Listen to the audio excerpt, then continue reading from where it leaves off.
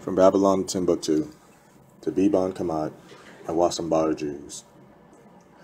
Professor Alan S. Godby says that the word Tabiban means smiths. He has located these Jews in central Ethiopia. The Tabiban Jews were really falashas, but they were forced to accept a nominal Christianity.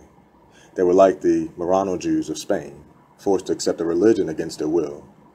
The word falasha in Amharic, the official language of Ethiopia, means immigrants. The falashas did not call themselves by this name. They used the name Bet Israel, the house of Israel. But the Abyssinians called them falashas. Because the other tribes in Ethiopia called the house of Israel falashas or immigrants, this would suggest that perhaps the falasha Jews came to Abyssinia at a later date. Therefore, they were ostracized because they did not accept Christianity. The falashas held a monopoly on the skilled trades in Ethiopia. They were leather workers, potters, smiths, and masons.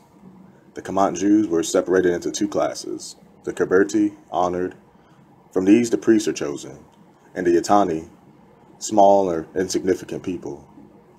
By the way, these two classes were called by names that are similar to the Hebrew. The Kamant Jews esteem Moses highly and many other Old Testament personalities. They observe Yom Kippur and the Feast for the Dead. Because they remain isolated from other Jews, Christians, and pagans, they learn very little from the external world. About 1,300 miles south of the territory of the falashas live the Wasambara people.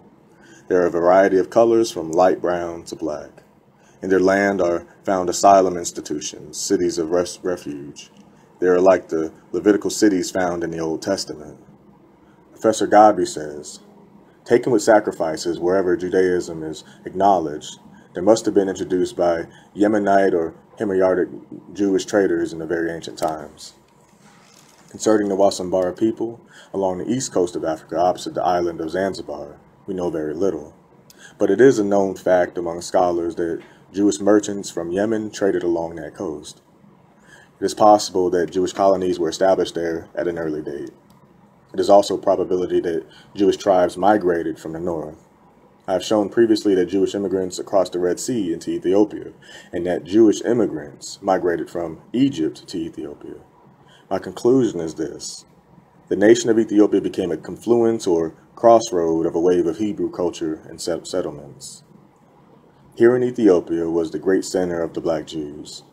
They exchanged ideas. Some settled down to stay, others departed to the west and south.